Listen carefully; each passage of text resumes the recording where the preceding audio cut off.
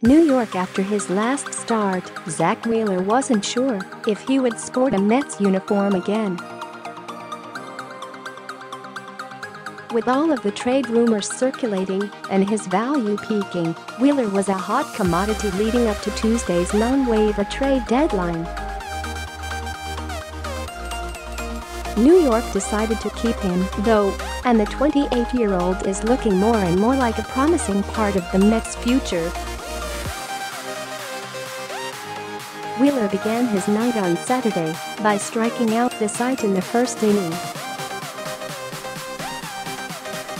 From there, he went 7 dominant innings, giving up only 3 hits and striking out 9 in a 3-0 win over the Braves at Citi Field. View full game coverage. Jeff McNeil was stellar for the Mets offense. Using an unorthodox bat that does not have a knob, McNeil went 4 for 4 with a double.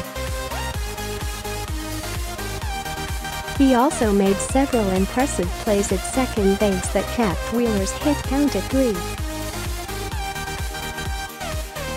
Video, ATL NYM, McNeil robs Camargo with a jumping catch. The Mets took an early lead in the second inning after Todd Frazier was hit by a pitch and McNeil's double moved him to third. Amed Rosario dribbled the slow roller to the left of the pitcher's mound, and Frazier danced down the line, forcing Braves third baseman Johan Camargo to make a decision.